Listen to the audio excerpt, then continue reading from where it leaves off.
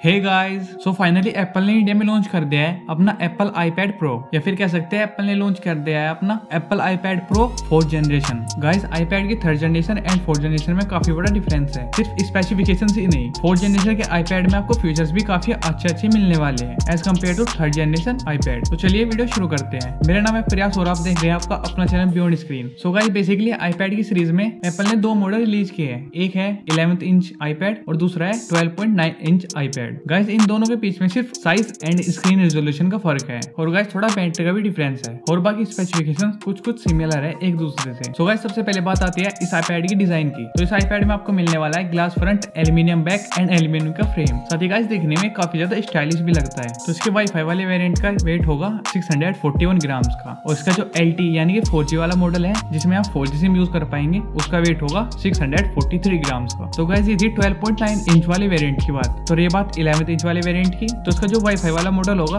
उसका वेट होगा 471 ग्राम्स और जो वाईफाई प्लस सेलुलर वाला मॉडल होगा यानी कि LTE वाला मॉडल होगा उसका वेट होगा 473 ग्राम्स का। और गाइस, एप्पल की एक खास बात है, वो अपने सारे प्रोडक्ट को काफी ज्यादा स्लिम बनाता है और उसी तरह आईपैड भी काफी ज्यादा स्लिम होगा। तो आईपैड प्रो की थिकनेस है 5.9 mm की, जिसको अगर हम कंपेयर करें एक मोबाइल से तो ये उससे भी काफी ज्यादा कम है। ऑन एन एवरेज जो एंड्रॉइड मोबाइल्स होते हैं उनकी थिकनेस होती है 8 and 9 mm के करीब, बट इसकी थिकनेस उससे काफी ज्यादा कम है, मतलब ये उनसे काफी ज्यादा स्लिम है। साथ ही गाइस, इस आईपैड को कहा जाता है फ्लोटिंग आईपॉड, बिकॉज गाइस ये आईपैड स्टैंड से कनेक्ट हो जाता है और उसके बाद एक पीसी की तरह काम करेगा, यानी कि एक लैपटॉप की तरह ये काम करेगा। साथ ही इसमें आप कीपैड भी यूज कर पाएंगे। साथ ही गाइस, आप इसको स्टाइलिश से भी ऑपरेट कर सकते हैं।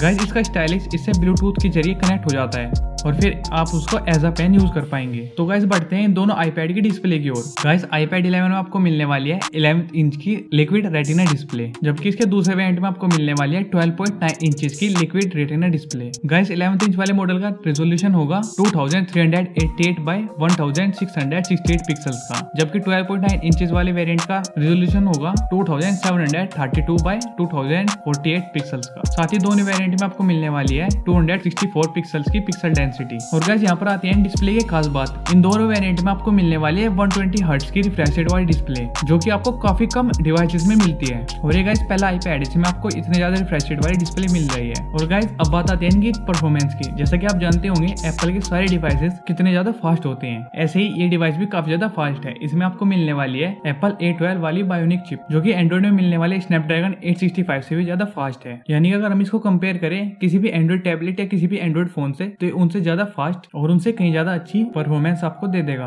और इस प्रोसेसर के साथ आपको मिल जाता है एप्पल 8 कोर वाला GPU। साथ ही गाइस, इसमें आपको मिलती है iPad OS 13.4, जो कि अपग्रेडेबल होगी iPad OS 13.4.1 में। तो गाइस, बात आती है इनकी मेमोरी की। जैसे कि आप जानते होंगे एप्पल के किसी भी डिवाइस में आपको कार्ड स्लॉट नहीं मिलता, ऐसे ही इस डिवाइस में भी आपको एक्सटर्नल कार्ड स्लॉट नहीं मिलेगा। तो बात आती है इसकी इंटरनल स्टोरेज की। तो इसमें आपको 4 वेरिएंट मेमोरी के अकॉर्डिंग मिलने वाले हैं, जो कि होंगे 128GB internal storage plus 6GB RAM and 256GB internal storage plus 6GB RAM and 512GB internal storage plus 6GB RAM and जो उसका सबसे बड़ा वेरिएंट होगा वो होगा 1TB of internal storage plus 6GB RAM, यानी कि आपको रैम सेम मिलने वाली है हर वेरिएंट में, जो कि होगी 6GB की, बस इंटरनल स्टोरेज का फर्क होगा। और गाइस, इसका जो सबसे बड़ा वेरिएंट होगा जिसमें 1 TB स्टोरेज होगी, अगर इसको हम कंपेयर करें किसी भी दूसरे टैबलेट से तो ये कहीं ज्यादा है। गाइस, एप्पल डिवाइसेस की दो सबसे ज्यादा मेन हाईलाइटेड चीज होती है, एक उनकी परफॉर्मेंस, एक उनका कैमरा। तो जैसे कि मैंने आपको पहले बताया, परफॉर्मेंस तो इसमें आपको काफी अच्छी मिलने वाली है। अब बात करते हैं इसकी कैमरे की। तो गाइस, बैक साइड में आपको मिलने वाले हैं 2 कैमरे एंड एक सेंसर। कैमरे होंगे